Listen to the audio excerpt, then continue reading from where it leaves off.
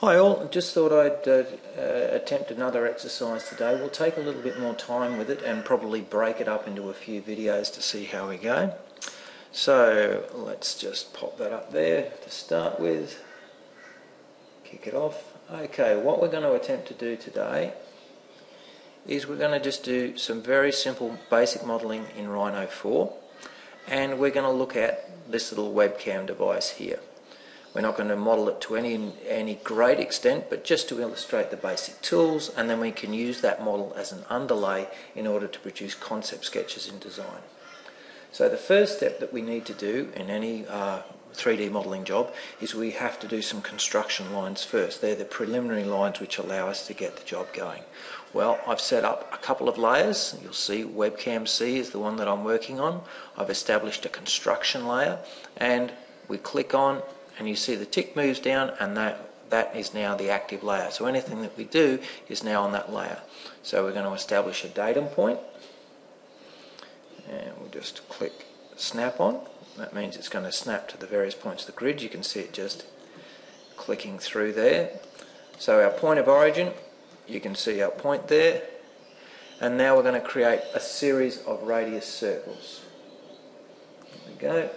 So the first one will be the overall body of the lens, and I'm suggesting that that's probably radius 35. I've just keyed that in, and we've now got a circle, I'm hoping 35 millimeters. Let's just check. I'm going to check analyze, distance, and from the point out to the tan,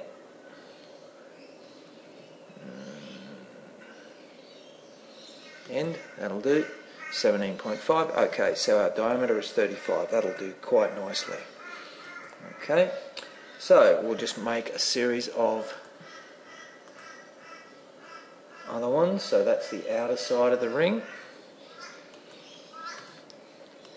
That will be the inside of the lens face. There'll be another one just inside that. We'll click snap off now. Now all of these lines will be used at a later stage to build up the design.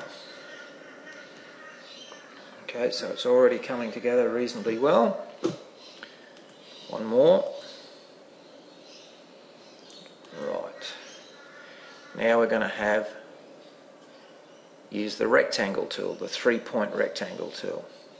Before you do that, I just want to run a line out, click off perp, and there we go. I've got the ortho command, which is F6 on, so the lines are going to be straight. There we go. Now we're going to make the rectangle using the 3-point rectangle command to get the body of the webcam. So I'm looking at it here, and it's about yay big. That'll do nicely. Right. So next thing we'll do is go to the side view. So we'll just go to the right hand side. Okay. Actually, I'll keep the other views open so you can see what's going on. So now I'm going to get a marker which will give me the heights of the various things. So the overall height of that, I'm saying, is about 25 millimeters.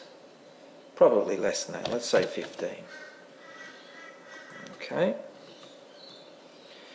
Then the overall height of the body, I'm again using the line command tool. I'm saying that will be about 8. That'll do nicely.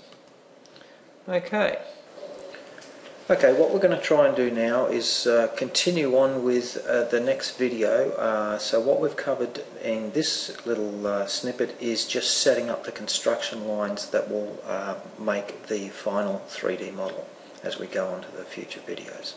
Okay, good luck with that. Bye.